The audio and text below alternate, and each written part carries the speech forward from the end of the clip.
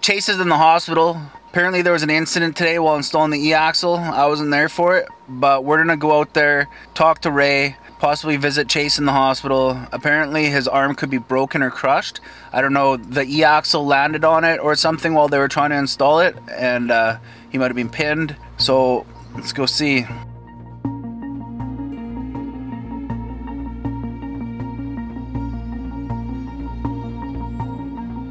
Okay, so turns out I'm in the hospital. We were mounting the electric axle, it fell off the stand, and it kind of squished that arm there. So right now I'm just waiting for x-rays. Doctor had a look at it, said that, yeah, it's definitely broken. We just need to get an x-ray and figure out how bad. So this is my little update. What happened was Chace was working on this mount here, getting it ready for the e-axle to get in, and he was reaching in, doing his measurement, and he probably put some weight on, but it caused the drum to drop, and this was touching the ground, so we had to get a bunch of guys to come and pick it up physically off him. You know, his arm went from like this to like What did you guys... Oh, I thought for sure he broke bones. I mean, like, it would look pretty bad. He yelled pretty loud. He's like, hey, get this off, you know, get this off me, right? And I heard him yell, and then, you know, Dean's there with me, and we're getting there. We got the guys running around. You had to call for the guys too, like, hey, we need more help? Working outside on those light towers, and we had everyone is only under there for about a minute and a half. Oh, that's still a minute and a half getting It's crushed. a minute and a half of no fun, man. We heard back from him. The muscle, the nerves, everything but the bone was damaged. He's going to be sore for like 3 weeks. Luckily, that's the extent of the damage. You know, it's a wake-up call, right? You know, you got to think, be safe. We knew that these things were rocky, but now it's chained up. We have blocks. These were sitting there. We moved this around a little bit later on today. There's going to be no more taking unnecessary risk, right? I packed him out to the house there. He nearly puked on the way there. He had to, you know, put his head between his legs. Shock, right? My husband came in and said, you've got to come and help. Chace's arm has just been crushed. My background, guys, is I've worked 40 years as an emergency nurse and have all my critical care certification. So when I hear that, I kind of went into my calm panic mode. Calm as a nurse, panic doesn't matter. First of all, you kind of splint his arm, and he was very pale and diaphoretic, sweating a lot. And so he laid him right down. First thing is I felt for the break, and there was definitely a lot of soft tissue swelling, and I thought I could feel something. It didn't feel quite normal. But first thing is lie him down, get a nice pack on, under, over. Yeah, and he just wanted to relax for a few minutes. So that's what we did. And I think his friend Nigel came and said, like, I think you need to go to Emerge now, Chace. Like, this doesn't seem to be settling. And Chace has a really, really high pain threshold. So it's hard to tell when he does something major, because he'll do, you know, oh, it's nothing, and it actually is something. It was an actual shock, yeah. You know, I'm imagining something with all that soft tissue swelling, something called compartment syndrome, where the muscle, it all swells and can cut off circulation. So I think about that, just because it was swelling so much. Even as Chace said to me, like, the doctor felt the same thing. He thought for sure there was a break. When Chace said, they want to start an IV in me, why? And I said, Chace, if they want to start an IV in you, it's because they're expecting a break as well. And I do not know how he didn't break that arm. It looked like it. The way he reacted, it did. The way my husband said when it collapsed and all that pressure and how thin his arm went. Even the doc was quite surprised. So, but I've worked with this physician a lot. And he said to Chace, if your mom says you need to come back to Emerge, you need to go back. He's very, very lucky, really.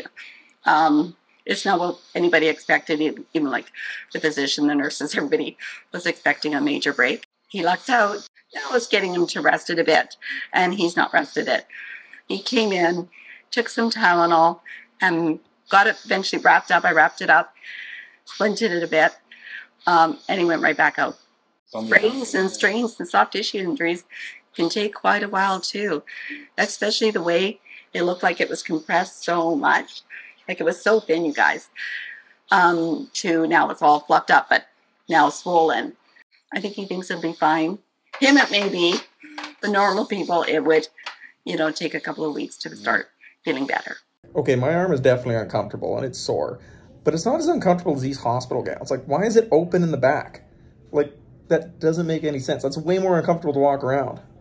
Unless I've got it on backwards, and maybe you're supposed to wear it like a robe where it closes at the front, so I'm not walking with my back open. Maybe I did this wrong. Actually, you think the little V, right? Okay, you think the little V that's right there would be at the front, like a shirt. Anyone who knows Chace knows he's gonna give it 100%, no matter if he's got one arm or two. Oh, he'll be out there with one arm. He gives it more than 100%. So he's going to do everything he can. He knows his timeline. It stresses him out. But, you know, he's got some, you know, he's got great family, friends, workers, everybody pitching in with his truck. Today I was expecting to get a text from Chace saying how well the e-axle installation was going. Yeah. But instead, when I check my messages, I'm in the hospital. I think my arm's broken. Mm-hmm. Oh, you missed it. We should have got it on camera. No, that is not something you need on camera. Right? Yeah. No, but I know they're going to be pushed. They're working every weekend. I know his dad too. Been working every weekend that they can. So I don't know when they last had a break, but they're working hard to get it done, guys. Okay, I just got out of the emergency room here, and yeah, they're gonna send me off, and it's gonna hurt for a few days, but can I just say how glad I am that Canada has universal health care? I mean, x-ray, emergency room, didn't cost me a penny. This hospital even has free parking. Well, Chace should be here any moment, so let's see. I was expecting him to show up in a cast, but I'm sure he'll show up in some bandages at least. Yeah, and luckily his mom's a nurse, so he's going to get stiff treatment at home. There he is! Hey, I'm back. How's it going? Oh, not bad. What happened? Well, broken. So what is the verdict then? Nothing broken, but a lot of muscle damage, some nerve damage. Doctors thought for sure she was done. Like, Mom felt it, she's like, oh, that's broken. Then Nigel got here and he felt it, and he's a first aid guy, and he's like, oh yeah, that's broken. Go to the thing, the nurse meets me in the hospital, she's like, oh yeah, that's for sure broken.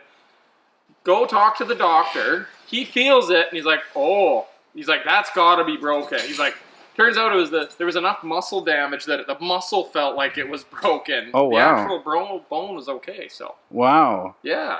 Can you like feel your fingertips and everything with the nerves? Oh yeah, I got the feeling. It's gonna be black and blue. Said don't use it for at least 48 hours.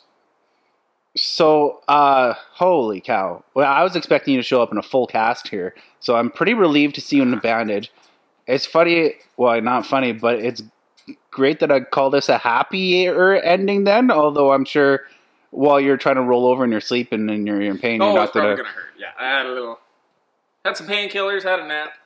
So do you want to walk us through what happened here? Oh yeah, I was placing this lower hanger on the other side, kind of reaching under it and placing a hanger, and when I reached under it, I bumped it and it fell off its little jack stand, and then it fell down onto the hand. Raised my hand, was leaning under it, and the whole thing kind of rested on my hand. What did you like realize how bad the situation was right away when you happened? Like, did you think your arm was pancaked? Like, the arm was like, it was thin. It squished it right down. Like you could, remember, Ray, we took it out and there was a big U indent in my arm. Gross looking. Like from the bar of the stand? Yeah, well it landed on there. And yeah, you could physically make out the U shape in the arm. Right, Joan? When you were in the hospital or on your way, thinking for sure you had a broken arm, what was your thoughts about kind of the future of the truck project? I figured, the guys know what they're doing, and at the end of the day, it's the first time ever in my life I was glad the truck wasn't a manual. I'm like, well, I still be able to drive it. It's automatic. Well, I was picturing that scene from Ricky Bobby, Talladega Nights. He's like, get this cast off me. I'm going racing. I was picturing you just trying to build a truck with one arm and the other in a cast. Yeah, that was a worrying part. I'm like, oh shit, we only have 2 months. 2 months. We got July and August to build this truck, and I'm like, oh crap. That would have sucked. What did we learn? Well, make sure that you put a little bit more into the support. Like, maybe don't just... Actually, to be fair, I'm glad it happened to me and not one of the other guys. It was just me kind of rushing through. I got all excited. We were putting all the axles on. It was an exciting moment, and I was going too fast. I really should have... Like, my problem was I was trying to, like... I did it. I was trying to shove it over, hold the thing, and use the tape measure at the same time. So I had the tape measure to the outside of the brake drum, and I was holding that underneath so that I could hold the axle and the caliper at the same time to take the measurement, and I should have just got a second pair of hands. Do you realize that the last time I was here, we talked about how the automotive manufacturing industry is the safest? And yeah, this is what I'm like, oh yeah, automotive manufacturing is the safest. And not only that, but we also said that Edison Motors has yet to have an injury. And I said, knock on wood. You did say that. Automotive manufacturing has one of the lowest WCB premiums. Believe it or not, this is considered one of the safest things you can do as far as industrial work goes. Believe it or not, Edison actually has an incredible safety. We've never had an insurance claim or work safe plan. Knock on wood. Yeah, and then days later, like yeah, no, that's how it goes. That's how it goes. No, yeah, we've never had an injury in like 3 years. And then you almost lose your arm. Yeah, that's how it goes. I'm just glad it happened to me and not one of the other guys. For sure. Really, at the end of the day, that's probably the best one. At least we kind of were able to use it. Like, felt pretty quick to get a fulcrum point under there and rock it back off. Yeah, that was some really quick thinking, actually. Whoever came up with the idea to get it to fulcrum back off instead of having to lift it by hand and bring a jack over to be able to just rock it back over. Yeah, I went underneath to you right here because I was right here. I went this way and everyone else went that way. I mean, all things considered, we got the hanger on here. Try not to reach under it. Here. Yeah, I don't center the axle a little bit here, but we got the points marked out. This saddle... It comes up onto this axle here, weld it on, do the same on the other side. We just got to make sure that everything is precise, it's straight, it's parallel, and that's kind of a pain. But, oh, on future trucks, we are 100% getting it auto-catted in. Because you get the suspension all auto-catted in, and the frame rail manufacturers will just punch out the holes exactly where you need them, where you know both sides are perfectly straight, both sides are level. Doing it this way and working without any kind of like template or old frame rails and getting it both perfectly straight and true is kind of a pain. Oh, especially stressful. By hand without like a crane or a hoist, really. We got a backhoe. Well, kind of, yeah. Oh my god, I can't wait till we can get a shop with like an overhead crane, because we just had like an overhead crane, none of this would have happened. We could have just had an overhead crane, pick the whole thing up, but when you're trying to use floor jacks on a dirt floor and a piece of thing, it's just... Looks like you've made some progress up front there, too. Oh yeah, I guess we did do it. We put some mud flaps on. I got the toe pin on. You know, logging truck needs a toe pin. Reinforced in behind here with extra plating. Reinforced into the frame rail.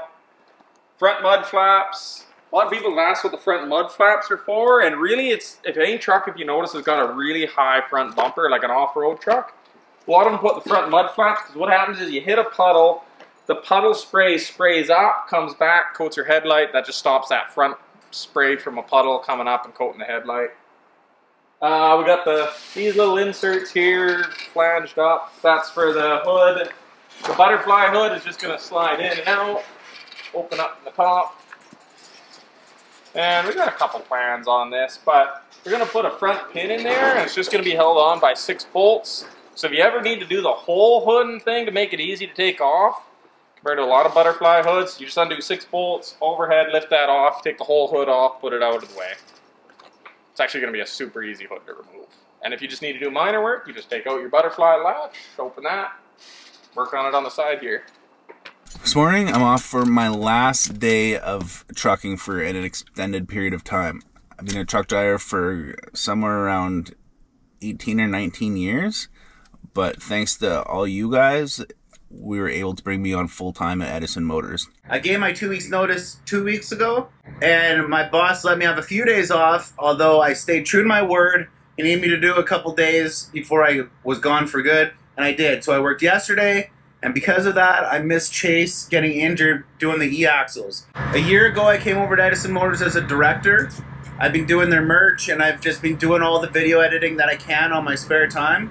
Because of you guys subscribing to us, liking and commenting on our stuff, we've been able to somewhat fund a full-time position for me. So the content that you are liking and that you are enjoying is actually helping us bring you more content. We're going to be adding a paid subscription to our YouTube, which is not going to affect the content already being produced. In fact, the paid prescription is going to bring more better content to those who aren't even subscribed. A lot of you reach out and you ask how you can support us, and how you can support us is by subscribing to us, first of all. And also, those of you that would like to enter the paid prescription, we're going to have a few different offers. There's going to be a discount code for our merch store. You're going to get first access to the footage that we produce. So I'll post a video to our paid subscribers, and you can tell me where I screwed up in editing. Like, I'm a truck driver. I have no training in video editing. I have everything I do is self-taught. So if I can show you guys the video, you tell us how we could improve it, then when we do release it to our non-paid subscribers, they're going to have a better end product, and you're going to be able to have supported that.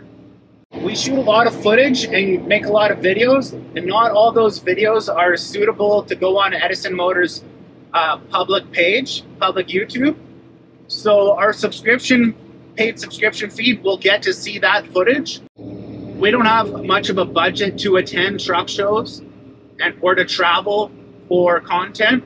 Our paid subscribers funds will help us attend more truck shows and to go places to show you more things. For example, within the next month, I'm going to be flying to Toronto when Flowdraulic has the e-axles all hooked up on the machines and done testing. I'm going to fly there and show you guys, make a video of the testing and the procedures and everything that I can show you from that.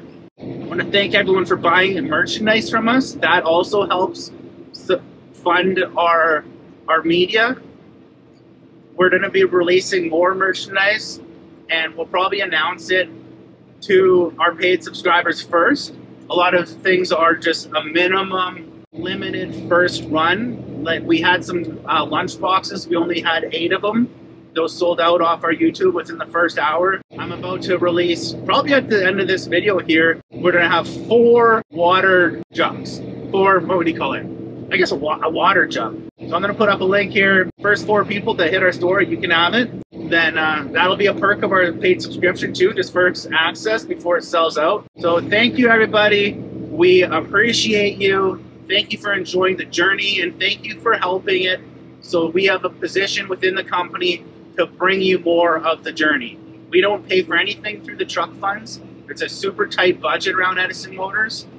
And all of our media has been coming basically out of pocket so far.